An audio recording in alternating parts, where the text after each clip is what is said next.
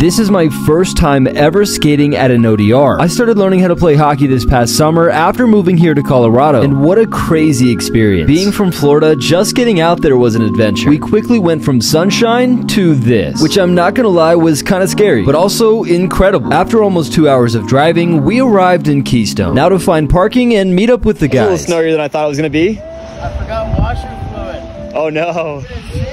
Oh shoot. We are out here. It's cold. I didn't bring the proper shoes for this. We found some free parking across the street and this cool tunnel that runs under the road and spits you out right in front of the lake. Now to get geared up, and shout out to the Keystone Adventure Center for letting us film out here and skate for free. All right, first few steps on there. The pathway leading up was a little slippery. Oh my god. How bad would that have been if I wiped out before even touching the ice? Here we are at the ODR, Keystone Adventure Center. This is sick, man. Check this out. Look at this view. Some snow starting to come down over on the other side. Let's set up a little tripod here. First, I filmed a few short form videos that hopefully you've already seen. Meanwhile, the other guys were getting the rink shoveled and ready to play on. Got the GoPro on the head here. Gonna play some 2v2. Let's get it. Now, the ice out here definitely took some getting used to. And skill-wise, I was in way over my head. But here we go. We're playing post, and first one to hit all three wins the game. How do I hold the stick for a face-off? Close to the blade is good. And I'm flipping this way. And I'm rowboating this guy. Yeah. Now, I thought for sure I would be the first one to end up on the ground. And while I totally missed it, this cam didn't. Oh, you wipe out? It's like, what, we playing this, though? Okay. We agreed that whoever was closest could dig it out and play it from there, which almost resulted in the first point. But it wasn't in the air, so I guess it wouldn't have counted anyways. And we'll call my first few shots a warm-up because they were not looking good. Oh, and when I said I was outmatched earlier, here's what I meant. That was pretty sick, and now I'm totally in the way, so I tried to get to the middle, and he hit me with a nice pass just for me to do that. Now, I've been getting a lot more ice time recently, and one thing I've really been trying to learn is the hockey style. And while I haven't figured it out just yet, I did make some progress out here. No one scored for the first few minutes. That is, until now.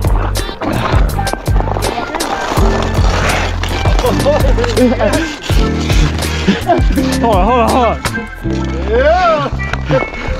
Oh my gosh. I wish I could say the first point was my Michigan, but it wasn't. Instead, it was this shot that hit the left post. There it is. Nice. Now we're up 1-0, and we can't hit that left post again. I saw some space here and chose to take it, but my touches weren't the best. And on the very next possession, they tied it up, hitting the crossbar. Nice. That puck went absolutely flying. I don't think we ever found it either. While the ice wasn't the best out here, it was still just such an amazing feeling. Being outside, surrounded by the mountains, playing hockey with friends, while out on the middle of a lake. Like, that's crazy. Now, that shot went below the bar, but this one didn't.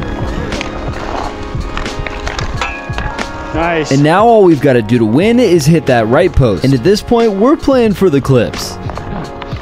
I almost lost control of that, so I dished it over to Landon, and he nearly ended the game with some crazy moves. Just watch this.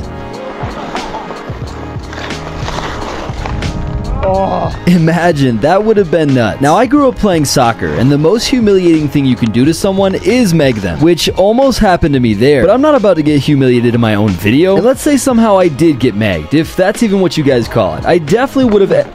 Oh, he got me. Nah, he did me dirty there. No way I'm editing that out. They gave me a free lane here, and I've got a chance to end the game if I could manage to hit the right post. And what I couldn't do, they could. Tying the game at 2-2. Nice. Now, we both need 1 point here. They need the left post, and we need the right. And for a second, I thought we had it right here. Oh. But in fact, it was the stick that hit the post, so the game's still going. Go ahead. Now, you couldn't see it, but I was standing there with my legs spread as wide as possible. If you couldn't tell by now, these two guys in black are gross. They both played professional hockey, and it was pretty cool to watch them battle it out. But my more even matchup was this one, even though Zach is still a lot better than me. Get out of here, bro. That weak stuff right there. I'll show you how it's done. Sometimes I gotta talk some smack just to build up my own confidence. But it didn't work this time. I lied. Now, we had a few more chances to win the game, and I definitely should have on this play. The pass was perfect, but my backhand still needs some work. I recognized I had some time though, so I brought it back into the middle for a second shot. And on their next possession, I got done dirty again, but thankfully that shot was just below the bar. Alrighty, here is the game-winning clip. Now, I accidentally gave Zach a nice shove here. Sorry. And I'm glad he knows how to stop, because I probably would have went face first into the boards. I intercepted their pass, dished it over to Landon, who sent it right back to me, and then I tried to copy that between the legs move that I kept seeing him do, which kind of worked, but not the cleanest. And here we go, let's wrap this up. If you enjoyed watching, don't forget to like and subscribe, and I'll catch you in the next one.